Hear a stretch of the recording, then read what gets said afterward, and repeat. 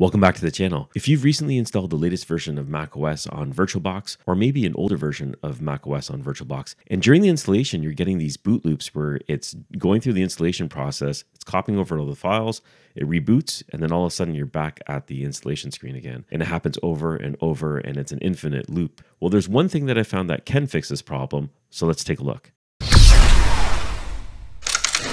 So we're at the Windows 10 desktop and I have VirtualBox over here and I'm just going to open it up right now. There is no virtual machines running right now, and you want to make sure that if you have a session going right now, make sure you have it completely shut down.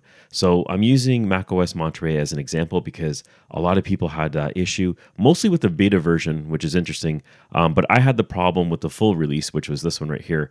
And the main thing that you want to do is make sure it's shut down. Then you can select the virtual machine on the left-hand side and click on the settings button. Inside the settings, you're going to click on System, and we're going to go over to the Processors tab. Now, I know in all my videos going up to this point, I'm always saying max out the green space, put as many CPUs as you can. But for some reason, when you're installing macOS in VirtualBox and you're getting these boot loops, you actually want to decrease this down to 2 CPUs. Now, 2 CPUs will help you through this installation in most cases and allow you to continue through and install the operating system. Once you have the operating system installed, you can go back in here and play with the settings, see if increasing it helps you or doesn't help you. And the reason why I'm saying that is you're going to want to increase that is because you want to get the most CPU power to run it as smoothly as possible, because macOS is a little bit flaky. So that's what you want to do. You want to go inside here under the Processors tab, decrease it to 2, click on OK. Make sure your settings are saved. You can then go ahead and click on Start, boot up your virtual machine. It should go back to that phase where it always restarts,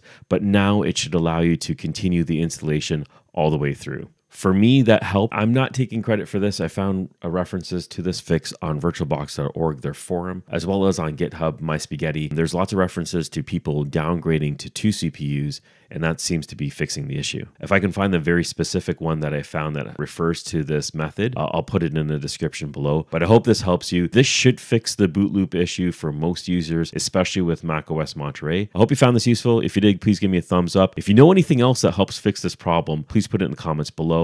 Once again, thank you for watching. Catch you on the next one, guys.